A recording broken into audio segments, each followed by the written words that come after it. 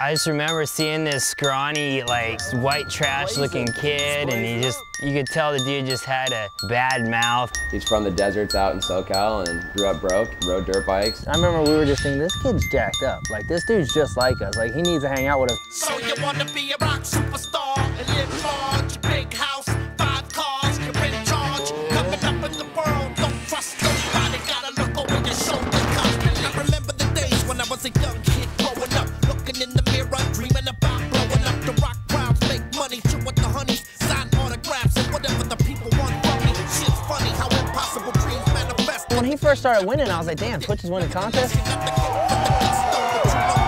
As soon as that happened, his confidence level shot way up, and then he wasn't afraid to conquer anything. And he started conquering everything. Confidence is the key to this game, but you can also be a little too overconfident, you know? I mean, that's the same stuff that can get you in trouble. And I know when you're that high, those 2 seconds before you hit the ground are like eternity. When you have a major crash like that, especially like at the peak of your game, it's devastating, it's humbling. You realize, like, you know what, this wave isn't gonna last forever. I got 2 broken legs, I don't know how long it's gonna be before I can ride again, and now I gotta worry about making rent.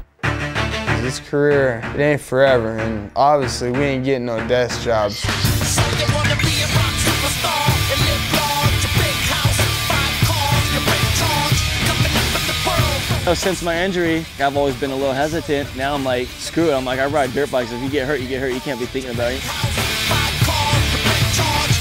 up in the world, don't trust nobody, gotta look over your shoulder.